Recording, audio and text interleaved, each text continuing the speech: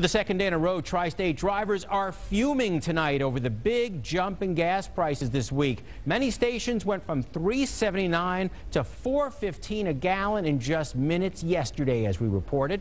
And many of those drivers are now wondering why Speedway stations, the first to jump above $4, were able to set such a high price. Drivers across the tri-state were stunned and angry to see gas prices jump to $4.15 a gallon this week. It's killing me. Terrible.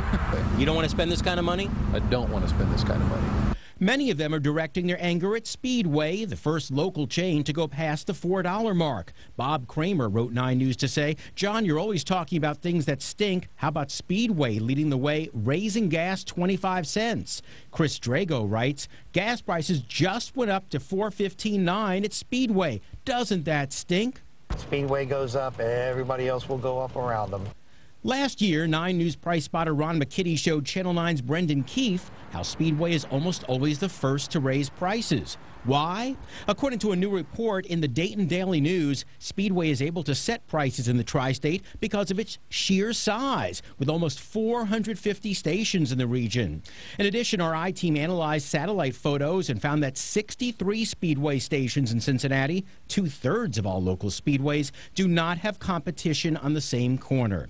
Speedway won't comment on its pricing moves, but typically when oil jumps, its prices go up first, and everyone else plays follow the leader.